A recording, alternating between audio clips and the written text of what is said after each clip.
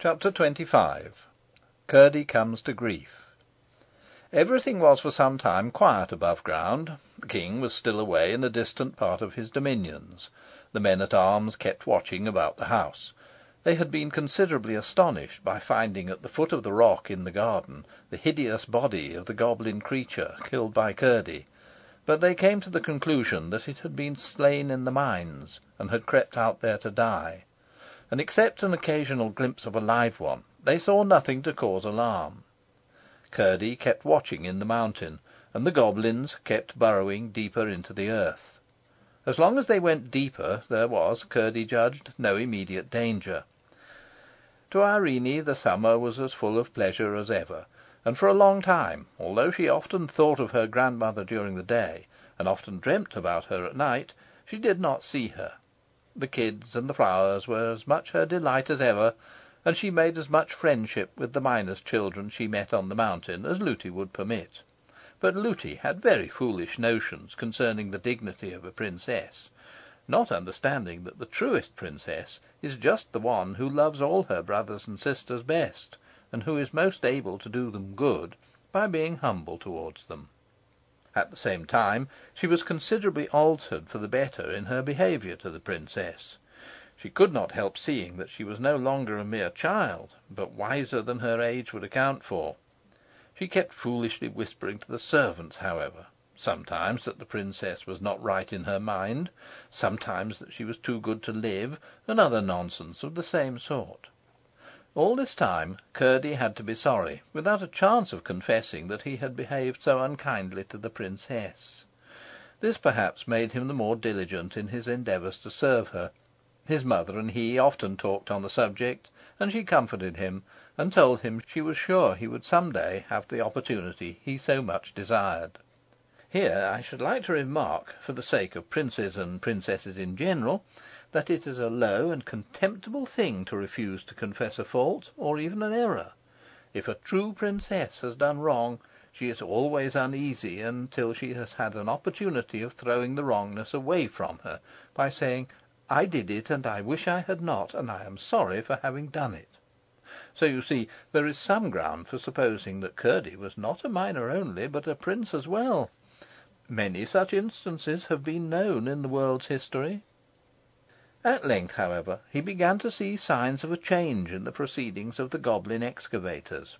They were going no deeper, but had commenced running on a level, and he watched them, therefore, more closely than ever.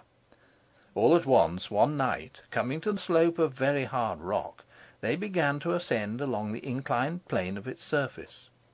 Having reached its top, they went on again on a level for a night or two, after which they began to ascend once more, and kept on at a pretty steep angle. At length Curdie judged it time to transfer his observation to another quarter, and the next night he did not go to the mine at all, but, leaving his pickaxe and clue at home, and taking only his usual lumps of bread and pease pudding, went down the mountain to the king's house. He climbed over the wall, and remained in the garden the whole night, creeping on hands and knees from one spot to the other, and lying at full length with his ear to the ground, listening. But he heard nothing except the tread of the men-at-arms as they marched about, whose observation, as the night was cloudy and there was no moon, he had little difficulty in avoiding. For several following nights he continued to haunt the garden and listen, but with no success.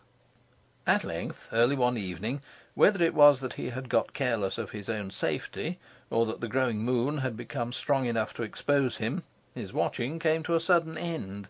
He was creeping from behind the rock where the stream ran out, for he had been listening all round it, in the hope that it might convey to his ear some indication of the whereabouts of the goblin miners, when, just as he came into the moonlight on a lawn, a whiz in his ear and a blow upon his leg startled him. He instantly squatted in the hope of eluding further notice, but when he heard the sound of running feet, he jumped up to take the chance of escape by flight. He fell, however, with a keen shoot of pain, for the bolt of a crossbow had wounded his leg, and the blood was now streaming from it. He was instantly laid hold of by 2 or 3 of the men-at-arms. It was useless to struggle, and he submitted in silence. "It's a boy!" cried several of them together, in a tone of amazement. "I thought it was one of those daemons. What are you about here?" "Going to have a bit of rough usage, apparently," said Curdie, laughing, as the men shook him. "Impertinence will do you no good. You have no business here in the king's grounds, and if you don't give a true account of yourself, you shall fare as a thief." "Why, what else could he be?" said one. "He might have been after a lost kid, you know," suggested another. "I see no good in trying to excuse him. He has no business here, anyhow." "Let me go away, then, if you please," said Curdie. "But we don't please, not except you can give a good account of yourself." "I don't feel quite sure whether I can trust you," said Curdie. "We are the king's own men at arms," said the captain courteously, for he was taken with Curdie's appearance and courage. "Well, I will tell you about it, if you promise to listen to me and not do anything rash." "Call that cool," said one of the party, laughing. "He'll tell us what mischief he was about if we promise to do as it pleases him." "I was about no mischief," said Curdie. But ere he could say more he turned faint, and fell senseless on the grass. Then first they discovered that the bolt they had shot, taking him for one of the goblin creatures, had wounded him. They carried him into the house and laid him down in the hall. The report spread that they had caught a robber, and the servants crowded in to see the villain. Amongst the rest came the nurse. The moment she saw him she exclaimed with indignation, "I declare it's the same rascal of a miner that was rude to me and the princess on the mountain. He actually wanted to kiss the princess. I took care of that, the wretch. And he was prowling about, was he? Just like his impudence." The princess being fast asleep, she could misrepresent at her pleasure. When he heard this, the captain, although he had considerable doubt of its truth, resolved to keep Curdie a prisoner until they could search into the affair.